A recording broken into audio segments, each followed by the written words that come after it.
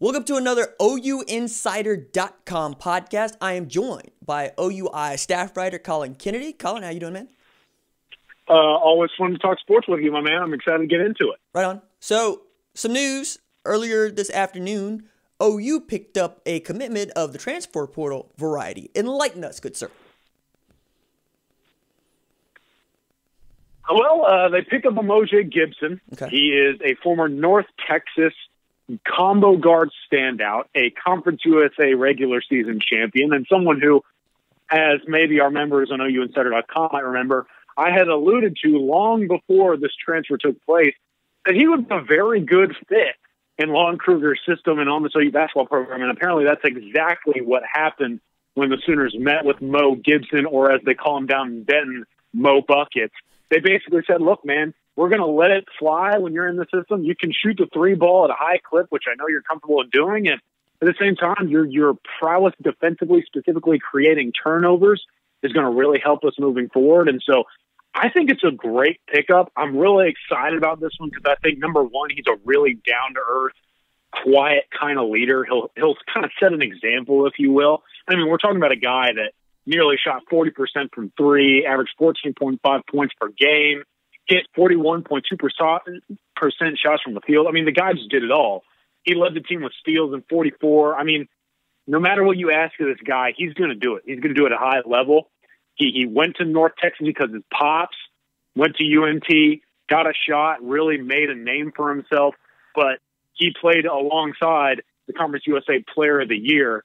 And now I believe he's trying to find a way to cement himself in his own right as a potential NBA draft prospect. So I've been staying in touch with the family, with him. It's been a very intriguing process. I know the whole crew is excited about it, and I think a lot of Sooner fans should be very excited about having Mo Gibson in Norman, Oklahoma.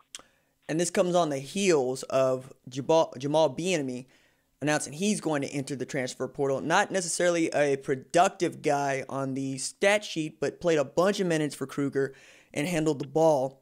Do you think this fixes that process of him leaving? Because I understand, Corbin Merritt, but then Bieniemy, you didn't really expect that to go through. I get Harmon's good, but you like to have them both, I would assume.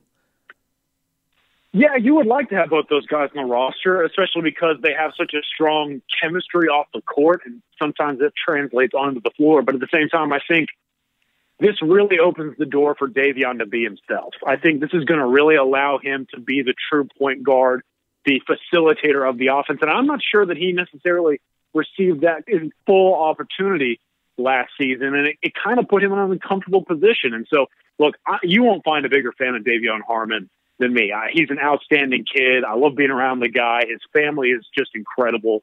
The guy deserves everything, and there's not enough words in an article or time in a podcast to describe this kid's work ethic and determination.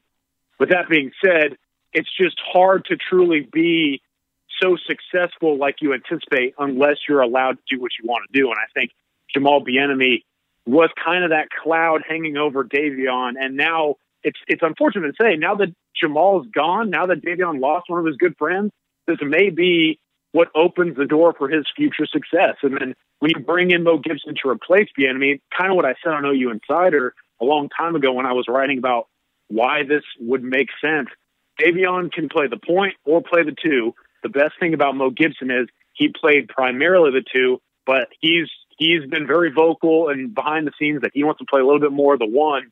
And so you take Davion out, then you have an established point guard who can score to replace him. You put Davion in, this guy played the two for a very, very good basketball team a season ago. And, oh, by the way, he put up 21 points on OU last season in Denton. So he knows a thing or two about scoring off the ball. I just think it's a great fit. I don't want to say that this is an upgrade from Jamal because we'll see how this all pans out. But at the same time, I mean, it's not too far-fetched to say Jamal didn't necessarily have the best year last year. So in that regard, I think you're going to get a lot more out of Gibson. I'm excited to see how these two work together in the backcourt. Gives me an opportunity to ask this question. How does Bijan Cortez fit into the program next year? Yeah, that's kind of what's really interesting for me is Bijan Cortez, the 2021 guy, and then Trey Phipps, the 2020 guy that signed the dotted line. they both are now kind of taking a back seat, if you will. They'll have a little bit more time to develop. I think this kind of allows Bijan, who's probably the more point guardish of the two, to learn behind Davion Harmon and Mo Gibson while the two are on roster. If we anticipate Davion being there. Right. And then at the same time, I think Phipps is going to learn a ton from Mo specifically, because I think Phipps is going to be a combo guy. And I think Mo is the epitome of what you want in a combo guard when you think about shooting the three-point ball at high percentage, being consistent in your offensive shots, being able to facilitate when asked to, and then the big thing for me is Mo knows how to disrupt passing lanes and create turnovers and lead to offense, whether it's scoring or passing. And so for that reason, I think when you talk about those two young guards that are potentially making their way to the program here very soon, I think this is another very welcomed addition of Mo Gibson, because he's going to allow you to really mentor these guys. He'll help Davion Harmon, who's the projected leader moving forward. It just makes a ton of sense all the way around from a leadership and development perspective. So it feels as if Lon has himself set up for the next couple of years in both guard spots, but that's never been the issue, at least as long as he's been the men's basketball coach at Oklahoma. It's been about a presence inside. And having had some of those guys that can help you, Ramiro Osby, Ryan Spangler among them, Kadeem Latin when he was on, certainly not when he was off, Jamani McNeese later in his career, certainly. I wonder, is it always just going to be OU being a low post man or two, in some cases, away? Or do they have something that, frankly, we just don't know about yet? I think kind of the big battle there, kind of like you're mentioning, Oklahoma's done a really good job of recruiting and developing guards, as you mentioned, but I'm kind of with you there. I think that this thing is really a low post piece away from being an established program. And who knows? I mean, I'm very high on Rick Asanza, the 7'1" center who took a redshirt season last year.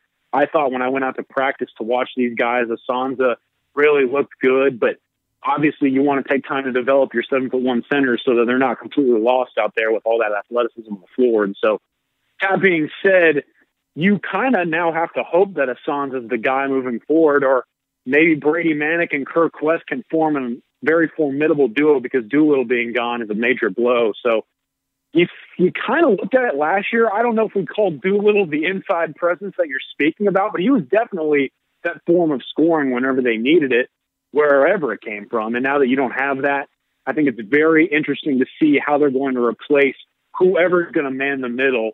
I would anticipate they have an answer for that, because you don't make some of the moves that they're going to make right now unless you feel pretty comfortable on the down low. But at the same time, I'm still with you. I still feel like there's something to be had when it comes to the 5 spot for the Sooners rotation. Yeah, Doolittle would make me just as happy as he would upset every time he took a shot from 25 feet out, and depending on whether or not it went in. But no, I was really, you hit it. I was hitting on a power forward type of player, perhaps a small forward that stretches into a power forward. And I guess we all wanted Brady Manick to be that, but he's just not. He's a long shooter, and at his best, he's a stretch 4.